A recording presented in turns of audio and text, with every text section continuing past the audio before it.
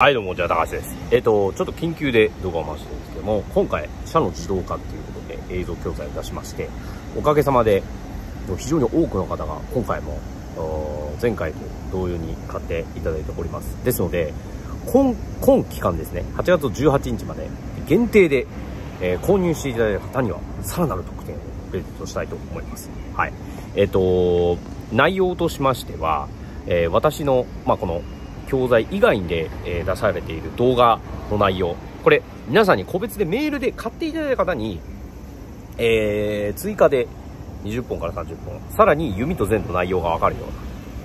この社の自動化の内容と非常にリンクして、面白い動画をプレゼントしたいと思います。で、今回だけですから、これそれ以降過ぎちゃったら値段出すかどうかも分からないのと、あとはそのプレゼント動画っていうのはもらえないので、よろしかったら皆さん非常にね、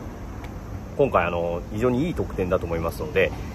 よろしければプレゼントを受け取るためにも、今回の動画を購入していただければと思います。で、さらにですね、今回ちょっとお話ししたいのが、実は私、初心者の教えてる人っていうのが何十人、10人以上今いらっしゃいまして、で、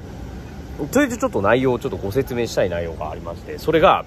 初心者とはいえ、ここまで弓道の実力が伸びるのかっていうことでお話ししたいと思うんですよ。まず一人目の内容をちょっと紹介すると、初心者の弓道教室っていうのが終わって、実はまだ5ヶ月も経ってません。5ヶ月も経ってないんですよ。で、的前に立ったのが、もうほんと5回ぐらいしか経っていないんですけど、その方、何キロの弓引いてるかっていうと、私が弓道の指導をした結果ですね、なんと15キロの弓まで引いてると。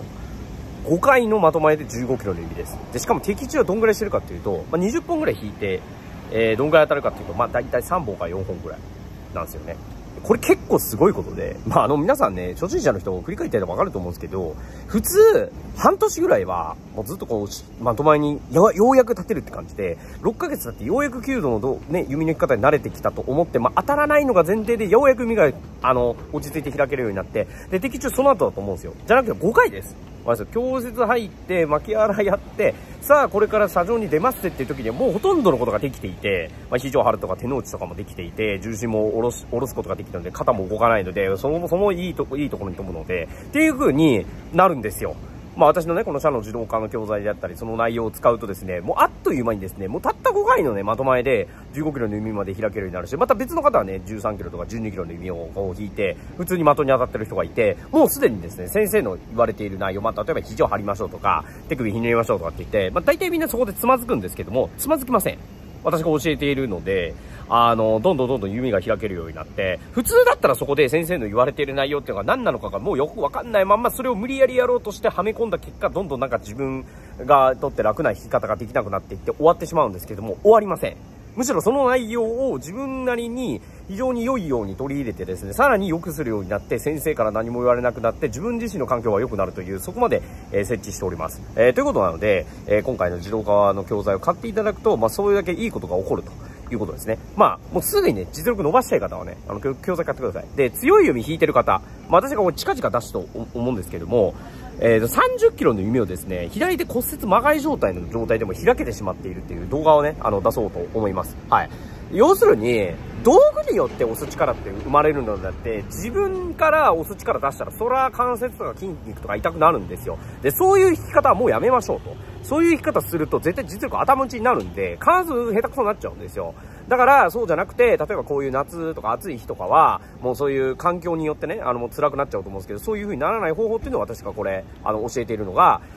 一つは筋肉を伸ばし続けることで綺麗な形になるってこと。これは間違いないんですが、もう一つは、もう弓の力借りる。他の力が、弓をね、自分でこう無理やり引っ張るんじゃなくて、むしろ弓のこの押し引きの力が発生する体を利用して、あるいはその弓の形状を利用して、打ち起こしと第三を楽にさせちゃうっていう方法を私は教えていて、もうこの方法はね、私みたいに弓と弦の内容や強い弓を引いてる人しか教えられない、内容ですので、決して講談社で言ったってこれなんてトンチンカン絶対わかんないんで、どうやったら弓の力を使わずに、こう開くことできますかって講談社で言ったってこれわからないので、ぜひね、